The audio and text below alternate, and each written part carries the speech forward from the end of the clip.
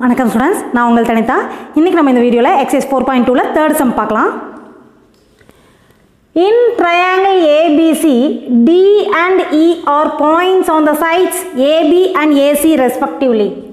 For each of the following cases, show that DE is parallel to BC. So என்ன சொல்லியிருக்காங்கன்னு பார்த்தீங்கன்னா, ஒரு triangle ஏபிசியில் triangle ABC D and E are points on AB and AC. ABங்கிற லைனில் Dங்கிற பாயிண்ட்டும் ACங்கிற லைனில் Eங்கிற point இருக்குது சொல்லியிருக்காங்க. So we can join DE. Now we have to prove that DE is parallel to BC. So DE parallel to BC நம்ம prove பண்ணோம்னா canvas of PPT theorem apply பண்ணணும். So canvas of PPT theorem என்ன? இப்போ வந்து ரெண்டு sides வந்து ப்ரொபோர்ஷனலாக divide ஆகிருந்துச்சுன்னா அந்த divide பண்ணுற லைன் வந்து தேர்ட் சைடுக்கு வந்து பேரலாக இருக்குது அப்படிங்கிறது தான் canvas of PPT.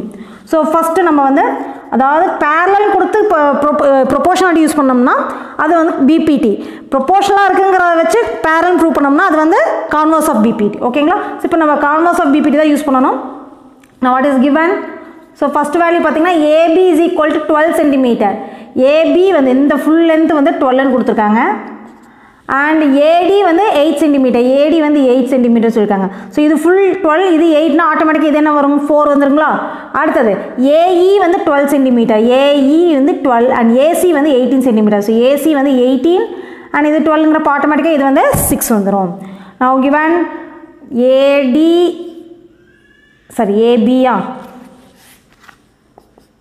AB is equal to 12 cm and AD is equal to 8 cm.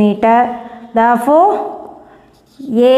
DB is equal to 12 minus 8 is equal to 4 cm வந்துருது. நெக்ஸ்ட் என்ன கொடுத்துருக்காங்க? AE is equal to 12 cm and AC is equal to 18 cm.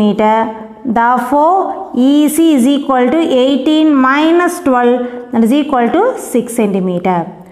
இப்போ நம்ம AD by DB யும் AE by EC ஈக்குவலாக வருதா நம்ம check பண்ணணும். ஸோ ஈக்குவலாக வந்துச்சுன்னா therefore by converse of BPT we can say that DE is parallel to BC. So first AD by DB கண்டுபிடிச்சலாம். AD by DB. What is AD? ADங்கிறது 8 divide by டிபிங்கிறது 4. So இது வந்து divide பண்ணோம்னா நமக்கு 2 வருது. அதே மாதிரி நெக்ஸ்ட் என்ன கண்டுபிடிக்கணும்? ஏஇ பை இசி கண்டுபிடிக்கணும். ஓகேங்களா? ஸோ ஏஇ என்னது 12 டிவைட் பை இசி வந்து 6. ஸோ இதோட வேல்யூவும் 2 தான் வருது. ஏடி by DP is equal to AE by இசின்னு கிடைக்குது. therefore by converse of BPT DE is parallel to BC, hence proved. Next second subdivision பார்க்கலாம். Second subdivisionல AB is equal to 5.6 cm சொல்லிருக்காங்க. So AB is 5.6 and AD வந்து 1.4. அப்போ ஆட்டோமேட்டிக்காக இங்கே என்ன வருங்க? 4.2 வந்துருங்களா? DBங்கிறது 4.2. இது ரெண்டையும் ஆட் பண்ணால் 5.6 வர மாதிரி எழுதிடும். அடுத்து AC வந்து 7.2. So AC is 7.2 and AE வந்து 1.8ன்னு கொடுத்துருக்காங்க.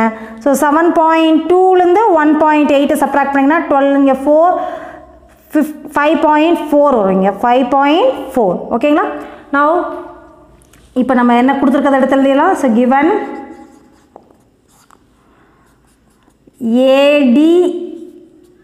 AB is equal to 5.6 cm and AD is equal to 1.4 cm. Therefore DB is equal to 5.6 minus 1.4, that is equal to 4.2 cm. Next அதே மாதிரி அடுத்தது நம்ம என்ன கண்டுபிடிக்கிறோம்? என்ன கொடுத்துருக்காங்க பார்த்தீங்கன்னா AC is equal to 7.2 cm, then AE is equal to 1.8 cm கொடுத்துருக்காங்க.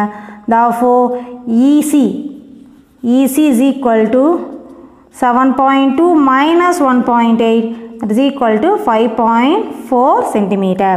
இப்போ இது proportionality இருக்குதான்னு செக் பண்ணிடலாம்.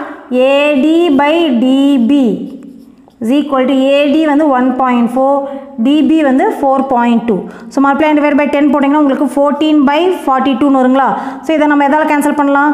7 கேன்சல் பண்ணோம்னா இங்கே 2 டைம்ஸ் இங்கே 6 டைம்ஸ் இதை மாதிரி கேன்சல் பண்ணால் 1 டைம்ஸ் இங்கே 3 times that is equal to 1/3 கிடைக்குது நெக்ஸ்ட் சிமிலர்லி அதே மாதிரி ஏஇ பை இசி கண்டுபிடிங்க AE by EC is equal to AE வந்து 1.8 by EC 5.4 that can be written as 18/54 so இதுவும் கேன்சல் பண்ணி பார்த்தீங்கன்னா 3 டைம்ஸ் வரும் so that is equal to 1/3 so இது ரெண்டு ஈக்குவலாக வருதுங்களா ஏடி by DP is equal to AE by EC ன்னு வரதுனால by converse of BPT we can say that DE is parallel to BC hence proved.